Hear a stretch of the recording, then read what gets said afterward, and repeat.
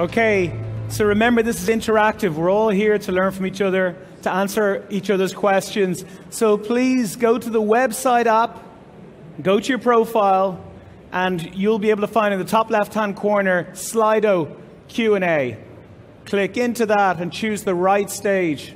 SaaS Monster, the best stage of all, of course. Now, today we're going to be talking about future as a service, how to scale optimally, digital transformation with some amazing founders. But right now, I'm going to introduce you to the founders and CEOs of companies that have raised over $30 million, upwards of $30 million, have hundreds of employees, and have a really, really sterling group of brands on their enterprise customer list. So this is where we all want to get to. So how do we manage that type of scaling? How do we scale at the right pace? Because it's very easy to start scaling too fast. So to share their wisdom on managing your scaling, we have, in conversation with Techstars, Connor Murphy, the CEO and co-founder of Periscope Data, Harry Glaser, the co-founder and CEO of Launch Darkly, Edith Harbaugh, and the co-founder and CEO of Algolia, Nicolas Dessaigne. Please give them a very warm round of applause.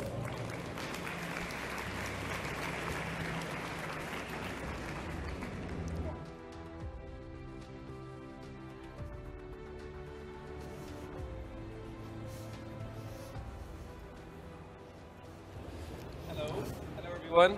Can you hear us? Yeah? We're live.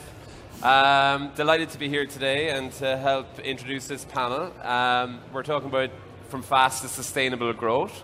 But I think before we do that, let's find out who's behind that growth. And let's have very brief 30-second introductions from the panelists, starting with Edith. Hey, I'm Edith Harbaugh. I'm CEO and co-founder of Launch Darkly. We're a feature management platform that's used by customers worldwide, including Slido, who you're using an app for today. Also Pluralsight at Atlassian. It's super fun for me to be here because we actually started out as one of the companies at Alpha with the plywood booth when we were a two-person company. Awesome. Excellent. That's fast.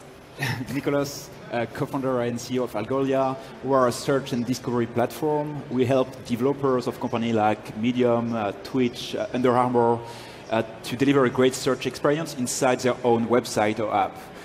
We also were an alpha company years ago here. We are 300 people now. We were only 150 a year ago. I'm Harry. I'm co-founder and CEO of Periscope Data. We make an analytics platform that's a unified platform for your data analysts, your data scientists, your data engineers to collaborate, drive your company growth together. We have about 1,000 customers, including Uber, HBO, New Relic, and we're Algolia customers, in fact. Awesome. And we're about 150 people, about 1,000 customers, all in San Francisco. Awesome. So I'm pretty sure when you go to Web Summit website next time and you go to the Alpha page, you're going to see both of your quotes as great testimonials for Alpha. I'm sure Paddy, if he's listening, is delighted with that, so that's awesome. It's great to have you guys back at Web Summit. But specifically to this topic, I know we mentioned we can take questions from the audience as well. But just to start off, what does growth mean for you, or all of you? And what we were chatting earlier before we came on stage. Is it fast growth or sustainable growth? What's the difference? Is it and or? And what does growth mean to you guys? And what does sustainable growth mean to you? Maybe Edith. So growth for us, I mean, the number one thing we look at is growth in customers, growth in revenue. So we're doing about 3x in revenue right now. For a long time, though, we had very sustainable growth. And that, I mean, we're a new category and a new company, so for a while we were getting one customer a month, which basically meant that in my mind we were doubling. If you go from 1 to 2, that's a double. Yeah. Now we're getting, as I said, triple, and I think what really helps us is that we had this stage where every customer was very precious.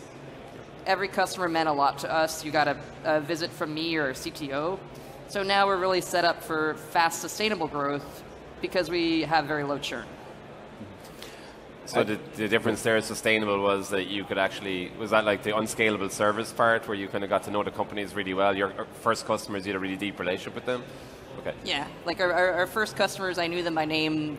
They knew us, we knew them, and they didn't really know that one of the reasons we knew them so well is that we needed to. I love it as well. I just think I work with tech startups, a lot of early stage companies, so when they're not having explosive growth, I'm going to tell them, pitch, we have really strong sustainable growth right now, so I like that. Yeah. I guess we are all VC-backed companies here, so I guess we have like a specific way to look at sustainable growth. For me, let's grow as fast as we can, as long as we have a path to profitability. So the idea there is more, as long as I know that I can stop investing and become profitable before running out of money, I mean, I want to invest in growth. I want to grow as fast as I can. It's just the notion of sustainable for me. It's more about like making sure that growth is not lost later on, is not going to lead me to have to fire people if we don't make it. Actually, one thing we spoke about before coming on stage, which I think is relevant, that is also the strategic decisions you made. Like I asked you to do on-prem. And you talked about how on-prem would actually slow down your growth. In the short term, you might make sales in this month or quarter, but actually, you were saying long term, it would actually slow down your business. So. Yeah, from day one, we decided not to do on-prem. And business-wise, revenue-wise, it was definitely easier to do on-premise. But we wanted to bet on the market of tomorrow, not the market of today. Even if today revenue could be easier to do, well, 5 years ago, could be easier to make in on-prem. I wanted to make sure we designed the right product for the market of the future. And that led us to do, and I think that's indeed kind of sustainable growth. Even if it's slightly slower, we knew it was more sustainable. Yeah, so it's not growth at all costs, it's growth at, There's the goal at the end of the day as a business, right, is to generate cash flow. At some point in the far future, we want this business to be profitable and generating cash for its shareholders and its employees and all that stuff. And so there's a couple transitions you go through, and I think Edith touched on the first one, which is at some point, what sustainable growth means actually from customers, from revenue, and that's relatively early on in the company's life. That becomes what growth means. And then also, in the kind of growth stage that I think we're all in, you're burning capital in order to grow very fast, doubling, tripling. And then you make a transition to at least have a path to cash flow positive. And I think these days that's typically, right around before or after the IPO, where you go, okay, we're going to slow the growth rate and do it much more profitably and get to profitable. And that's a decision I think and I'm not sure exactly when you do that, but that's a decision a lot of management teams go through as you get to scale mode is, okay, when do you start transitioning from grow really, really fast and burn capital to get to profitable and grow a little bit slower? Yeah. So you said something really interesting about betting big on the cloud, because we made the same bet, and it was really slow for a long time, but the thing I remembered was what my mentor Sean Burns had said, which is if you're not way out in the water when the wave hits, you're too late. Like you gotta be out there on your surfboard paddling, and then when the wave comes, you can have explosive growth. The other thing, maybe quickly on what you said, is that when you speak about 2x, it's not. You have to consider it's exponential.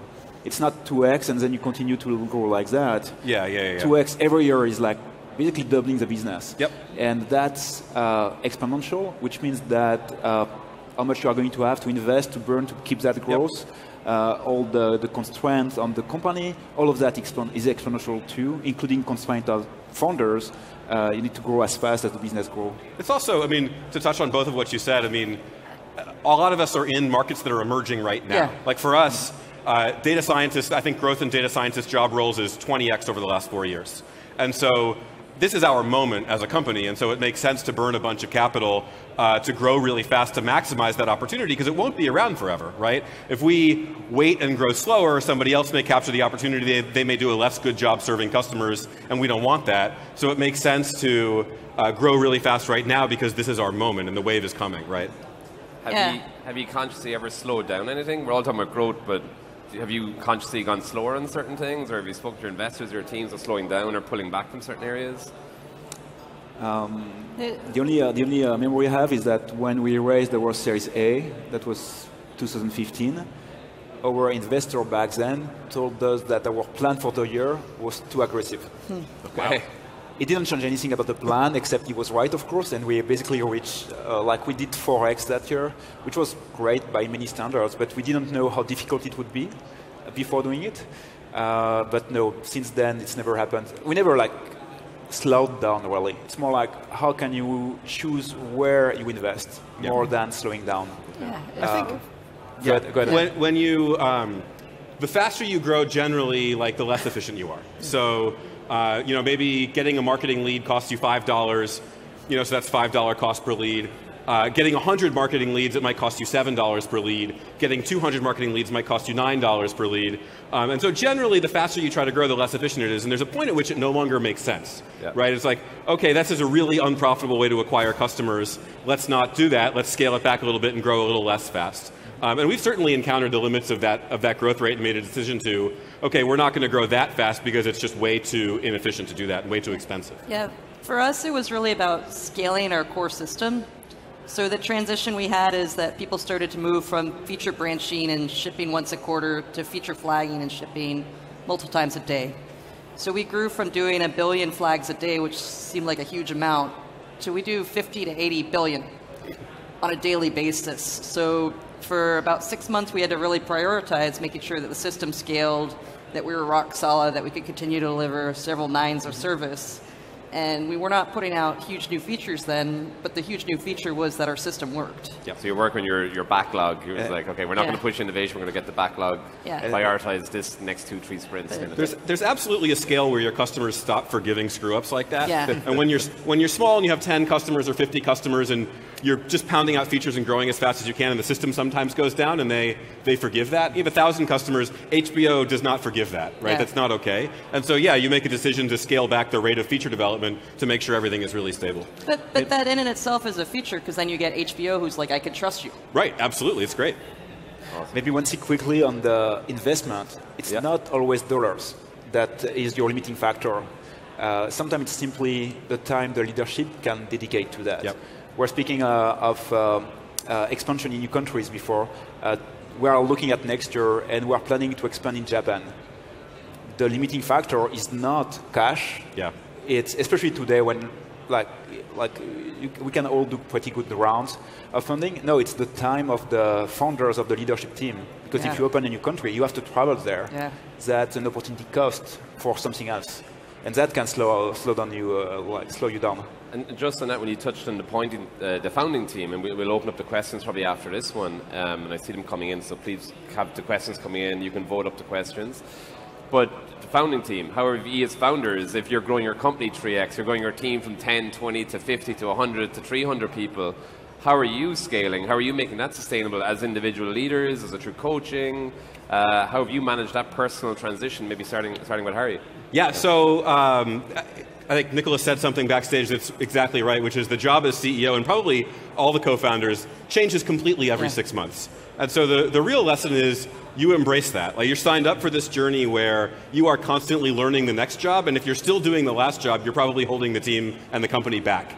My very favorite thing in terms of coping with it is peer groups of CEOs, especially for jealously, like I like, or selfishly, I like CEOs that are one stage ahead of me, and they will have a really good perspective on what I'm going through and how they got through it, and so I really appreciate that. Your board and your investors can be helpful too, I think. Yeah. Yep. Go ahead. Well, so to that, the reason why I'm on the panel with you two is I both look up to both of you, and you have given me so much advice over the years. So I've definitely benefited from people a stage or two beyond me, and also what Harry said, to kind of embrace the change. Like when we closed our A, we were 8 people, and what I told the team is everything we did to get here, we're going to change, and that's going to be really fun. Like the way we ran the team now is very, very different, but as long as you say, hey, this is a journey, we're in it together and not something to be afraid of. Yeah, I cannot agree more with most of what you said. The thing is that, as we're saying, companies grow exponentially. As people, we usually grow linearly. So we have kind of a big gap between the pace of learnings you can get by default and the needs of the company. So you really need to double invest on yourself, take every opportunity to learn. That can be from peers, which is probably one of the best sources of learnings. Coach. I waited way too long to have a coach. Make yourself more efficient too. Hire an EA. We're discussing about that too. Don't wait to be 300 people to hire an EA. They are going to make you so much more efficient. And then come and learn from all your peers, like hire better people that are more experienced than you are in your scale to join your exec team. Yep. That's one of the big learnings too. When you start a company, you are looking for generalists that have a huge potential. At some stage, you need to shift that and start searching from experts who have done it before. You don't have a choice if you want to continue to scale at that pace. Yeah. And to that point then, I think the first question here that's trending that I think is aligned with as you scale individually, how are you going to retain company culture whilst growing? So how do you shape that, maintain that, or how do you adjust your culture? Can you adjust your culture as you grow? So advice I got was that your company culture is as strong as the last person you hired. Okay. So they know none of the history, they know none of how you got here. So one thing we do with all new hires is I do an hour-long session of our history and values. Individually or as a group? With the people hired in the last 3 weeks, like the last one was about 8 people. And I sit down and I say, hey, here's how we started, here are our values, here's where our values came from. And by the way, this is not a lecture because that's boring for me. This is your chance to ask questions about our history. And like just a lot of stuff I assume people know, they're brand new and they don't. Yeah. I mean, basically half the people you have in the team were not with you a year before. Yeah. So you cannot expect them to know who you are. And doubling the team, and for us today that was like 150 people that are new in the last 12 months. That completely changed the culture if you are not intentional. So you need to be very intentional. I did that session last week in Paris with like a bunch of new hires. But you need to repeat and repeat and repeat again why you're here, your mission, your culture, your values. You need to be as transparent as you can, like put some structure in place, OKRs we were speaking about, make sure people are all rowing in the same direction, communication, over-communicate. And all of that, I mean, in the early days doesn't matter as much because, I mean, you know everyone, you can all sit around the table, but at some point you have multiple offices, you have a distant time zone. I mean, you don't have a choice. You need to and you've got French. You've also kind of got more San Francisco-based teams, but you also have you have a European team and a San Francisco. You have multiple have 5 offices, backgrounds. 5 offices, but the French office is the biggest one. We have all our engineering there. We're headquartered in San Francisco. So we have, by default, like so many culture, so many backgrounds of people. That's huge. That's so good. But at the same time, you want to build one company, one global company. And that comes from culture, from company culture. I also think the culture is going to change as you scale. It just is. Yeah. And it's important to be intentional about it, and it's also important to tell the company that that's going to happen.